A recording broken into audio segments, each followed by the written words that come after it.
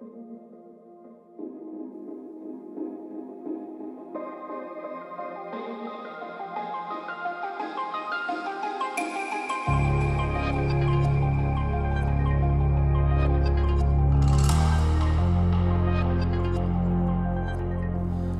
a way to kickstart this session. Now, he is an absolute peach of a carp. Mega chuffed with this one. I'm going to take you back to the beginning, tell you where we are, what we're doing, about this mega venue with some lovely fishing like this. Now today you join me at Eccleshall. I'm at Butterley Pool, which is one stunning lake. Now if I was ever to get my own lake and design a lake, I'd pretty much copy this, what you've got here. It's a lake exclusive, but it will take up to 4 anglers. And what you've got effectively is an island in the middle where you can all socialise, all fish together, but you've all got your own section of water to yourself. And it is just mega. I'm going to grab the gear now, show you around the lake, and yeah, see if we can catch a few for the camera. What I've done is I've grabbed my spod rod with a lead and I've gone around the whole lake. I've done a couple of laps now. There is so many overhanging trees and bits and pieces. You could literally have 30 rods and not cover them all. So, you know, there is lots of little opportunities for fishing, stalking and stuff like that. So I have seen a couple of little fish signs more on this end, which is predominantly where the wind's going. So I think that's as good a place as any to start. But what I can do is prep a couple of areas up there. So yeah, 2 laps in, I've gone around with the lead and I've found a few little likely areas. There is weed in the margins, you know, so just be careful of that, but there is also fish amongst it. So really it's just a case of setting up a couple of little traps. You were fishing for 60 fish in this lake and they go up to high 20s. So there is quite a few unique, nice fish in here. You know, there's something different for everybody, but like I say, it's very unique, it's very different. It's lovely to fish off this island and just scatter your rods around and stuff like that. So that's 2 fish, one from the far margin and one from right under your feet. So yeah, very chuffed with that.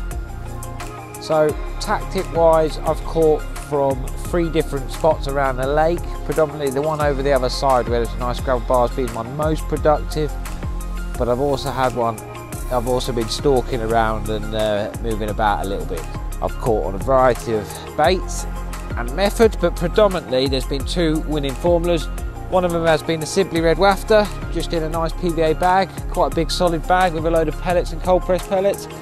And then I've also had my biggest fish on these. If a fishery is using pellets, it's worth having a few halibut pellets spare, because they have brought me some quick bites and also will pick out some different fish. So I've always got a tub in the bag just in case I ever need them, but it's definitely worth giving them a try on these pellet dominated waters, because you know everyone just fishes a boilie, and I have caught on boilies, but also give them a try because they do work very well when the fish are so used to pellets and they don't see it very often.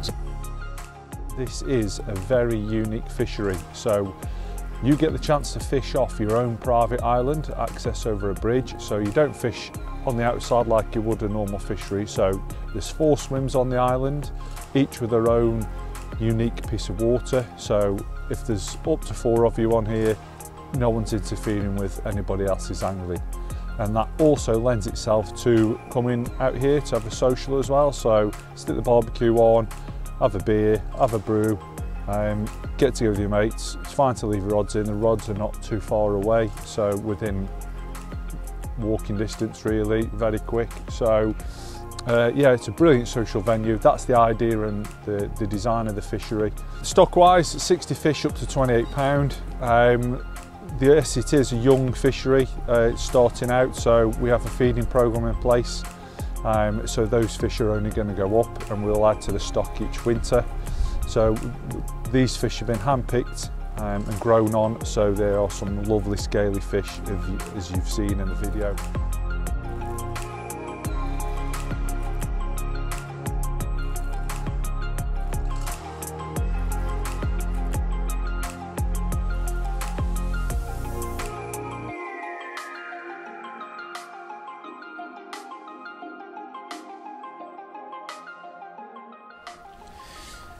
What a way to end the trip. Now, this is Butterley Pool.